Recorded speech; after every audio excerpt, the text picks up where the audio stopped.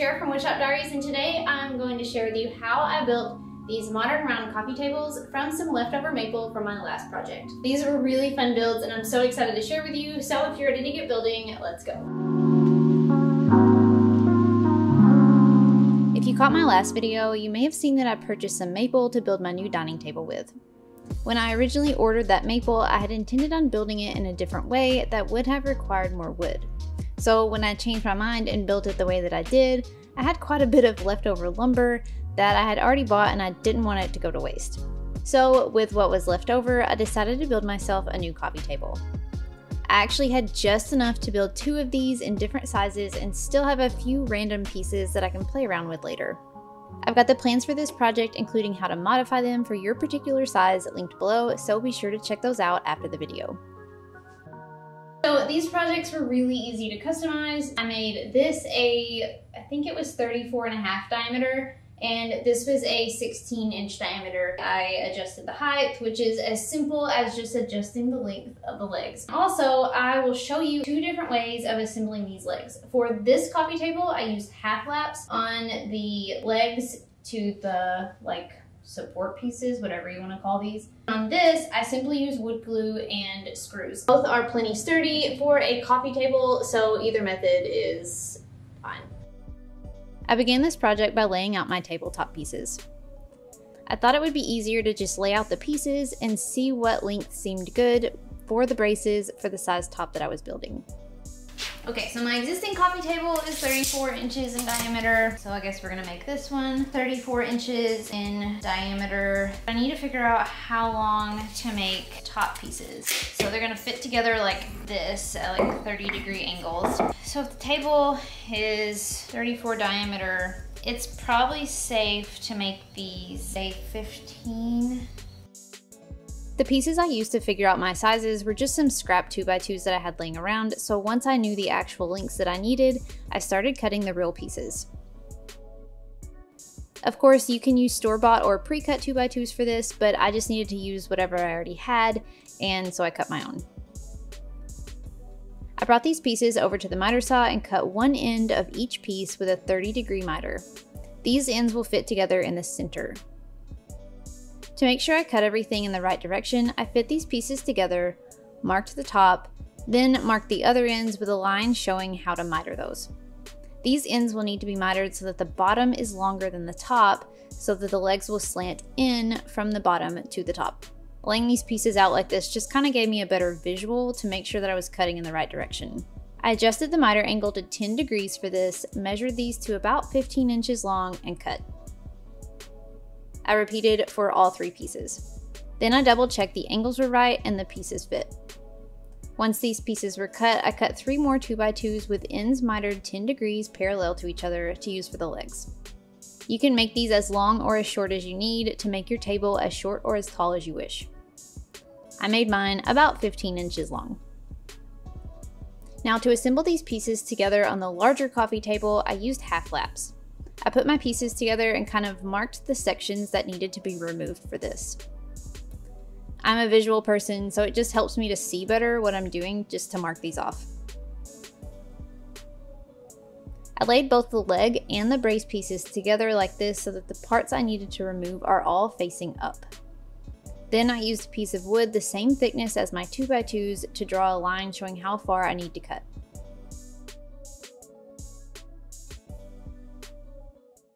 You could cut this on a table saw, you can cut this with a router. If I had a router table, that would be real nice. If my miter gauge on my table saw was like I trusted it, that would be cool too. I don't really want to do any of those things, so I am going to use my circular saw and cut all this out. I thought about using a router and I started to set up everything to use a router, and there's gonna be a lot of material to cut out with a straight bit and I didn't want to make multiple passes. We're just gonna try it with a circular saw. Now, don't laugh, but I did this with my circular saw. I set my blade depth to cut half the way through the board thickness and made a cut and then just double checked that this cutting depth was correct. Then I proceeded to cut multiple cuts to remove the material up to the line. I broke off and chiseled out some of the rough spots, but I'll be totally honest here, this was a complete mess. I should have used the router to begin with, but it is what it is. I ended up bringing out the router and set the depth to just remove a tiny bit of the material on the top just to help smooth things out a little bit. I forgot to press record on the camera when I actually routed this, but it was very similar to how I routed the legs on my last project.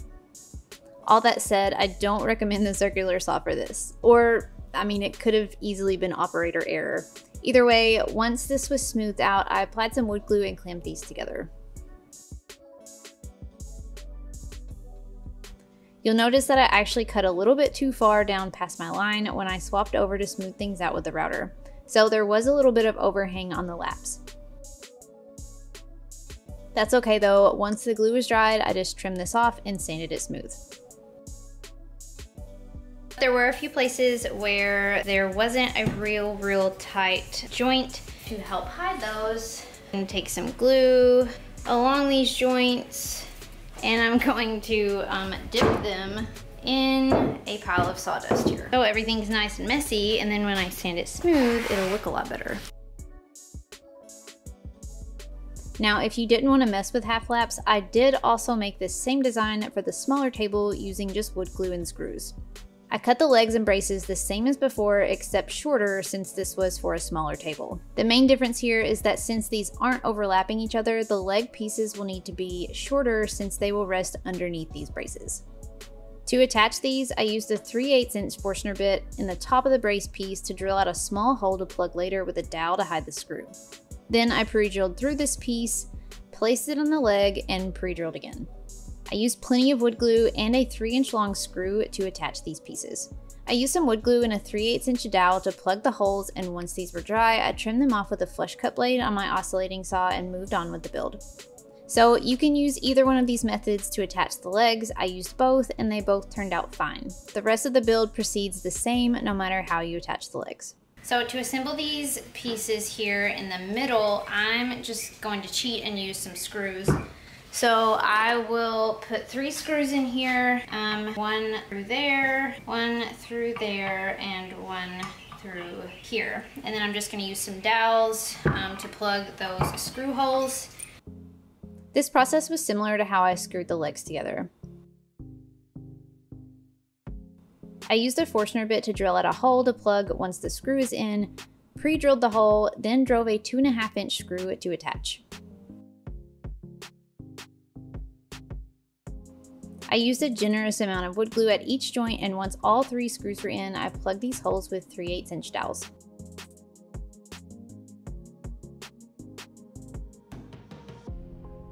The last part of the base of this coffee table was what I'm going to call risers. I just cut 3 pieces of 2x2 about 2.5 inches long and glued these on top of each leg about 2.5 inches in from the edge.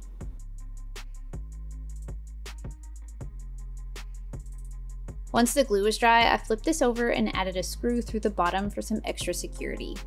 Then I used my oscillating saw to flush cut all of these dowel plugs. With the base complete, I gave it a final sanding and moved on to gluing up the top. I ran these boards through the table saw, just barely ripped the edges off to give me a nice, smooth, square surface for gluing. I glued up these pieces in sections, adding 1 board at a time, just like when I glued up my tabletop in the last video.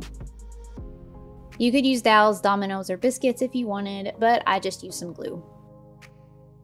While the glue on the top was drying, I applied some ebony black stain to the base. You could paint, stain, leave natural, whatever, but I just wanted some contrast, so I went with a black base. This was my first time ever using this black stain, and it will definitely not be the last. You guys know how much I hate paint, and this was so much quicker and easier than using paint, and you can also see a little bit of the wood grain peeking through. This is totally not sponsored or anything, but I just really highly recommend trying this stain. It was a lot of fun. Once the glue was dry on the top, I removed it from the clamps, flipped it top side down, and found the center of the panel. Now, there are a lot of ways to cut out a circle. You could use a bandsaw, a jigsaw, even a table saw if you're brave, but I used a straight bit in my router with a homemade circle jig. To make the jig, I grabbed a scrap strip of 1/4-inch plywood, removed the bottom plate of my router, and then drilled out holes large enough for the screws on that bottom plate to fit through. I placed this plate on the plywood and drilled out the screw holes. Then I traced the inner circle and cut that out with a jigsaw. I reattached the bottom plate on my router with the plywood piece underneath, then measured and drilled a hole half the diameter of the circle that I wanted to cut from the bit.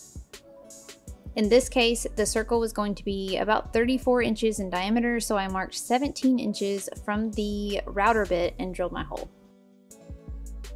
I placed this hole on the center mark and drilled the bit about halfway through. You don't want to drill all the way through since this is the bottom side of the table. This particular hole won't matter, but if you drill all the way through, you'll see it at the top. I left the drill bit in place, but removed the plywood to adjust my cut depth to about 1/4 of an inch.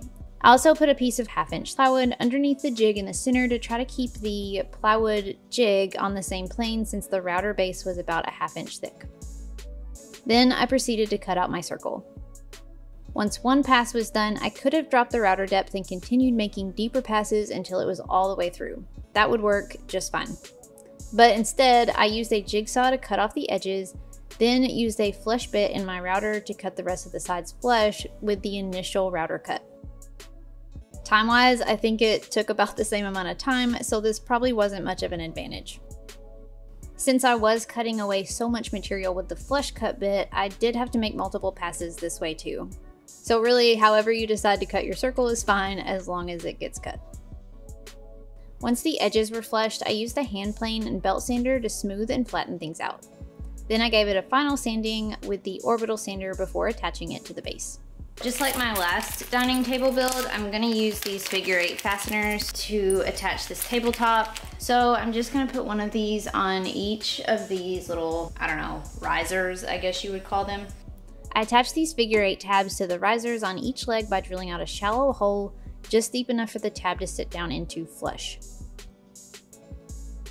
Because these tabs are supposed to be able to swivel back and forth, I used a chisel to remove the material on the sides of the hole, then screwed the tab in place just tight enough so that it can move.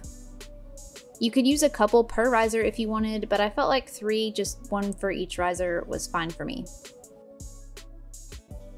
Then I flipped the base over on the bottom of the round top, made sure it was centered, and screwed these tabs in place.